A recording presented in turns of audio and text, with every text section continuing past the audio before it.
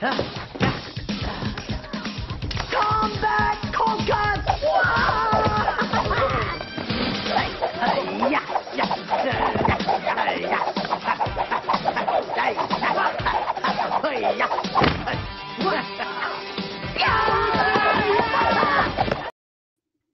Hey fellow mutants, welcome back to another video. So in this video, we're going to be talking about the next well,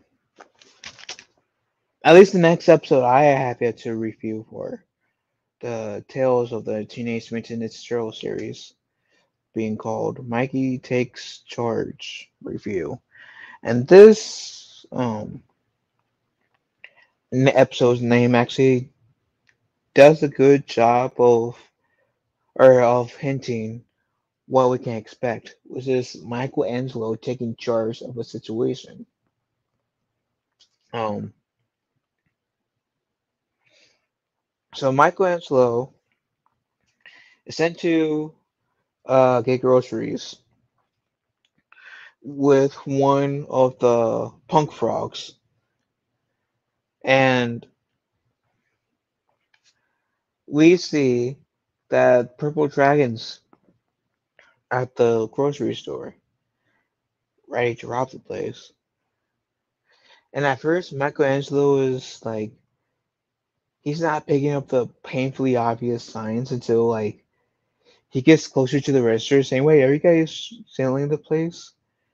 So there's a fight between the purple dragons and Mikey, and then essentially we see this electric eel join the battle.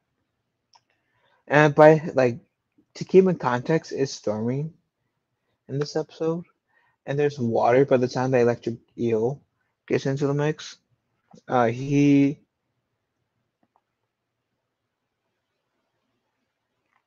what's the word?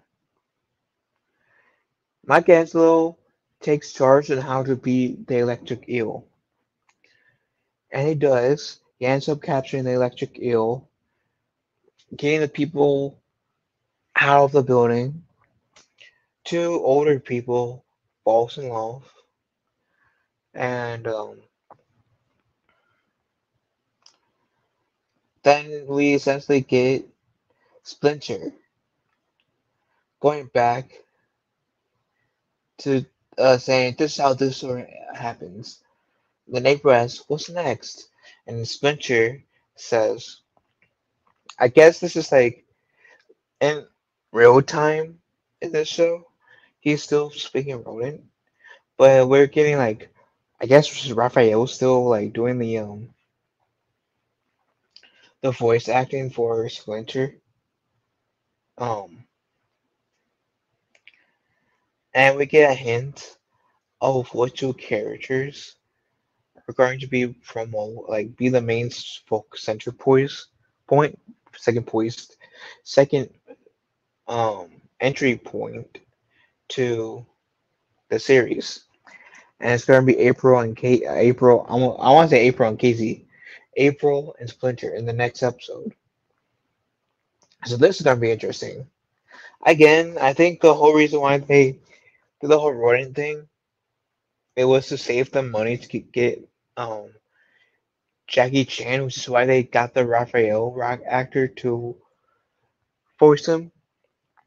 Because I do think that Jackie Chan was like one too busy to making Karate Kid, and two, it probably was too expensive to call upon Jackie Chan. So I, I mean, this isn't wasn't exactly a horrible episode. Like I said, I do enjoy this show more than the movie, but that doesn't mean that I like feel like this honors the lore of the Ninja Turtles. Because I still don't really feel 100% that this series or this universe of the Turtles honors Turtles lore. I'm not trying to be mean. That's just how I feel. Um,